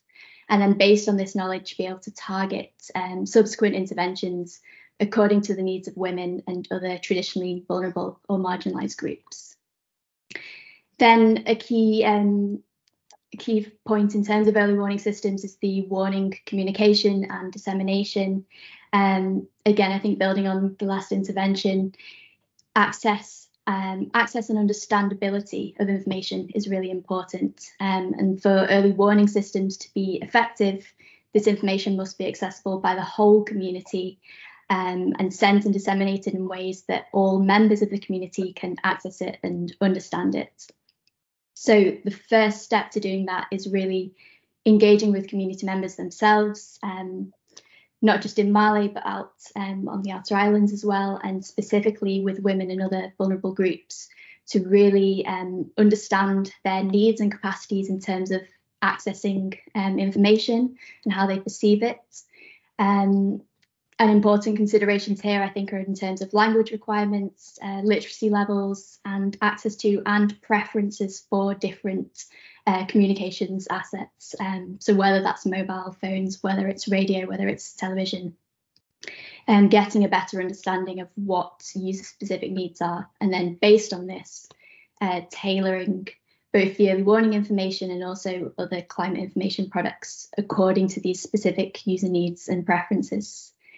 And in terms of that tailoring, I think one of them is translating technical information into locally understandable and relevant information.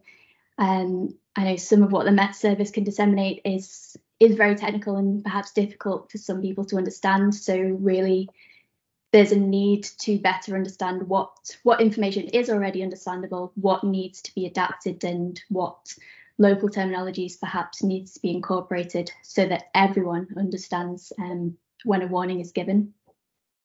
The other thing I mentioned in terms of communication channels, so using multiple communication channels to ensure redundancy, and also based on different preferences of different population groups, and then also considering where word of mouth can also be used in terms of disseminating information.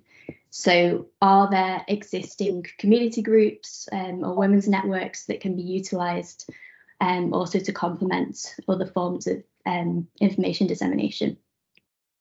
Then finally, in terms of the dissemination and communication, something that we discussed back in Mali when I was there last year is around the establishment of two-way feedback mechanisms, firstly to verify that information has been received, but then also to evaluate whether and how information is perceived and acted upon, because while it's great that a warning may have reached someone, if it hasn't been acted upon, it's not really that useful. The final point that I wanted to highlight for now, I think, is around preparedness and response capabilities, which I think really builds on quite a few of the earlier interventions. And here I wanted to highlight the need to specifically promote and support meaningful engagement and leadership roles for women in disaster preparedness and response. And I think in this respect, a key thing to recognise is that women, they're not just victims of climate change, but really invaluable resources as agents of change. So they have different but valuable knowledge, skills, experiences, coping mechanisms to address and manage climate risks that are really complementary and need to be used. So then in that sense, engaging women is not just about gender equality, but also about increasing the effectiveness overall of risk reduction and adaptation. So a few ways to do this. Firstly is around making sure that women are involved sort of at all stages of designing and implementing preparedness plans, which I think was mentioned previously in terms of making sure women are involved in the action itself or response actions. And as we've heard before, with women being the primary caregivers, they can often offer a holistic perspective or more holistic perspective on preparedness and response planning, for example, that takes into account children and elderly people's needs as well. A couple of other things to highlight are around delivering targeted awareness and education campaigns for women so that they can feel ready to mobilise in the event of a disaster. And then the final point I wanted to mention was around economic empowerment. So if you have disaster risk financing, forecast-based financing, making sure that is responsive to gender needs and accessible to women. And so I'll stop there, but happy to elaborate and looking forward to continuing the discussion. Thank you very much, Portia. I think a lot of messages resonate with the echo of the previous speakers, but I think your emphasis on everybody needs to have the information, understand the information, and a lot of details in there that need to be addressed to make sure that everyone, including the women and children, get that. I think the other thing you mentioned about the leadership role, preparedness and that leadership dimension or the agents for change. I mean, I thought also kind of thinking about earlier interventions that, one thing is training and getting information and knowing, but to actually translate that into action decision, I mean, it's a change of role actually, right? So you can't suddenly, in a way, okay, a disaster hits and you become an agent of change. I mean, in a way, the society and the role that you play, or women play in the homes, in the society, communities already need to kind of already allow that to happen so that when the emergency hits, that it's easier to do it. Perhaps that's part of the preparedness as well. But thanks so much for that. So last but not least, I'd like to invite Mr. Ibrahim Shamil, who is manager for programs and services of the Maldivian Red Crescent. I'm sure you have a lot of experience with yours. Thank you again for the invitation, and we're very happy to be here. I think given we got quite a bit of context from the panelists around understanding the importance of gender mainstreaming and also the situation itself globally and in the I think I try to focus a bit more on working towards mainstreaming, like I said, and on the importance of actually creating an enabling environment towards that. Because a lot of the issues, we understand the risks, we understand the challenges for the most part, and then there's still gaps we're trying to identify. But at a policy level, as humanitarian actors, as government agencies who are working with different demographics, including women and other vulnerable groups, it's very key that we work towards creating an enabling environment. So going from establishing a policy or legal frameworks around integration of gender balance, ensuring that we include vulnerable groups in the work we do, especially in the work we do in communities, is very key. And it's been a key area where the United States and APDIM and other colleagues have been working on a lot when we are working on DRR or climate change adaptation projects. And there's a strong convergence now in the work in DRR and CCA or climate change adaptation and the importance on creating that environment from at the top end where you're building laws or policies, which is basically a statement of intent of what we want to achieve. It forms the basis of what we would like to do, where we can go, I guess, in that sense. And building on that, we talked about advocacy or creating that awareness, accessibility of information. These sort of we are able to structure that within the existing systems of in place by creating the. So I just want to focus on that as well. And I'd like to also share some of our recent work around CBDRM projects we're doing in partnership with DMA, in particular around where we are trying to engage communities to prepare for disasters and getting that structure in place in their communities. As part of the Spring project, we are working in 7 island communities. And one of the key outcomes we are trying to achieve from this project is namely the establishment of the development of an island disaster management plan and a disaster management committee as an outcome of the plan itself.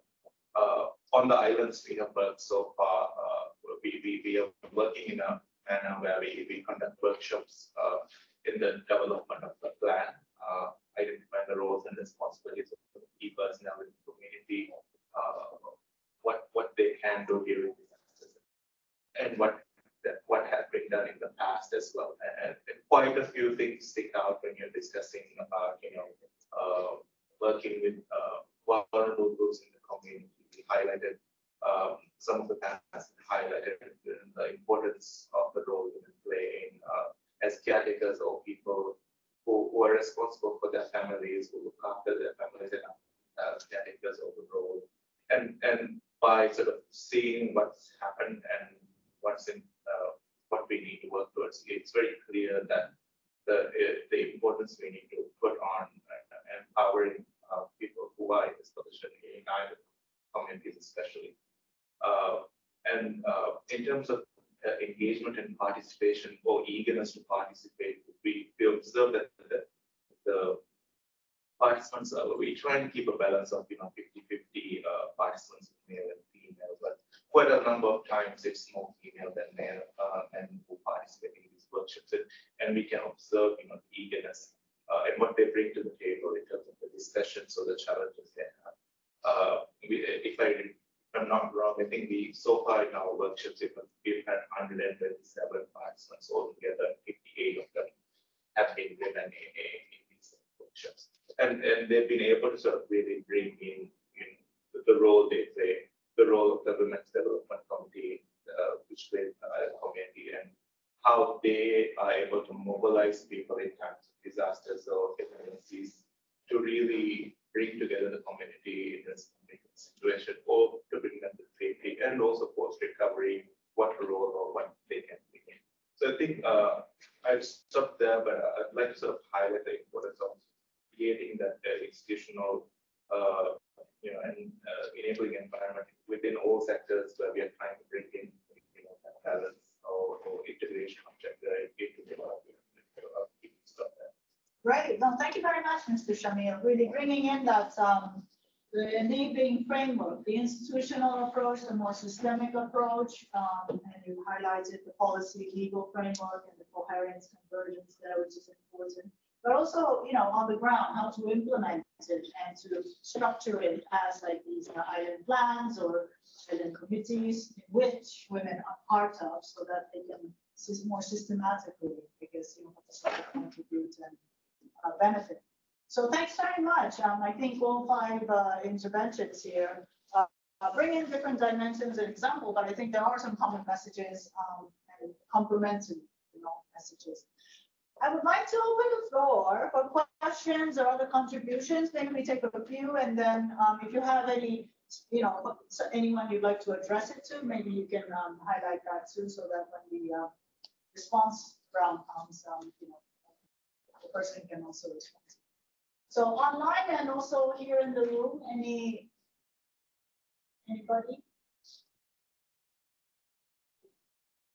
Anything that surprised you? Any thought-provoking?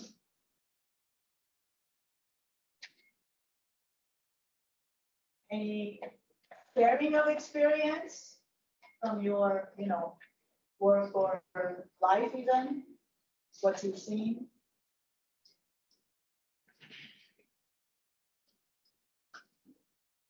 Okay, we have a little bit of yes, I'll let you reflect. You have anything?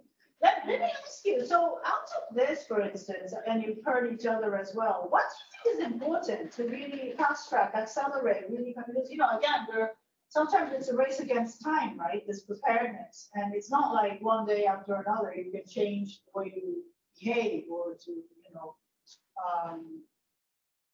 contribute or play a role in community or society. So in that light, to really expedite this as, fast and, robustly as possible, what is key? What is important?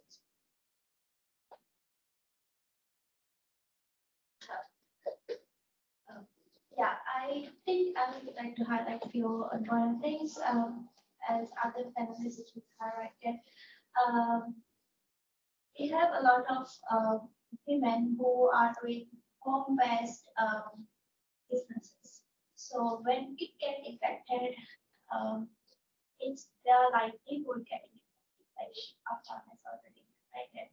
So that's one thing. I think that's one area that we had data. We need to identify how their livelihoods are affected. So I'm saying this because they are becoming more economically vulnerable when their livelihood gets affected. Also, I would like to bring up one thing that in 2022, I guess, there was this National Financial Inclusion Survey done by Maldives Monetary Authority, and it shows that the account ownership of men and women, so it's twice more for the men than women. So it means that there are a lot of women who do economical work, who do work based at home, but then their salary that goes into the husband's and maybe their father's account. So they are not they don't really have the full access to those they earn, the amount they earn. So this is also something we need to consider, especially during the disaster situations. So that again comes to the point that I mentioned earlier, that we need to have these data so that we could, come up with a solution that maybe we can identify and show ways or methods that these women can work on to make sure that their organization or their work they're doing based in home is not affected by climate-induced or other kind of disasters. So those data is a need that we have to have. Can I ask a question? So the census data was just recently released, and we actually received the island level data, which was very interesting. But to have those kind of disaggregated information, there is more details necessary, right? Even within the islands, when the location of the housings are different, the exposure to different hazards based on the level of elevation, based on the location within the islands, everything is different. So what are the initiatives, what are the works that are necessary to make sure that that connection happens between organizations to get actually data in that, a smaller scale, in that kind of geospatial level that allows us for more interaction between the data and other kind of information that is available from climate projection, from other aspects. Because one of the things I heard, I don't know if it's actually that the basically location of the household that were surveyed was identified in the very recent census. So what are the ways that agencies can really work with each other to ensure that the data comes out, and then you try to kind of, bring out all of these different dimensions, because census really bring a lot of answers to, this aggregation between age groups, between even migrants, domestic individuals, immigrants and local partners, and different, really a lot of different categories. So what are the needs here to ensure that ministries, agencies that are relevant are working with each other to provide this data for the purpose of CCA and VRR? Can I jump in with a bit of a provocative one, right? I mean, you're saying, data's there, but we need coordination. I heard in the previous panel that coordination is the most difficult thing to do institutionally. Right? So I would even challenge, all this data collection is actually happening. And you say there's no data or there's a lack of data. Data collection takes time. What needs to change? If it hasn't happened until today, it's not probably today that you discover this is an important piece of information, but yet it hasn't happened. So what needs to change to actually allow the end result, which is to understand women to understand what it means with all this risk, how they cope, how they address, how do they contribute in their family or their community. So thinking a little bit out of the box, what do you think needs to change? What needs to happen? I'll first. Well, whatever, it is a discussion. But I want to push this because, again, things don't happen, I mean, if it hasn't happened, then the likelihood of it happening is going to be pretty low unless you change. So, my opinion is that we can talk about all these strategies and what has to happen and what needs to be done, right? And also we even do have policies also. So we do have strategies and action plans as well. But here we're talking about gender mainstreaming and including gender in vulnerable groups. The thing that I feel, in my opinion, lacking is the implementation process. There's some financing or the budgeting that lacks. Because when we talk about policies and the laws, it is there, but I think we lack understanding that these adaptation strategies and these mitigation strategies, it is very different. It would be very different from one group to the other. So to implement these, we need the budget, we need the financing. So the gender budgeting is an approach that we can use, I think, when we talk about the implementation process.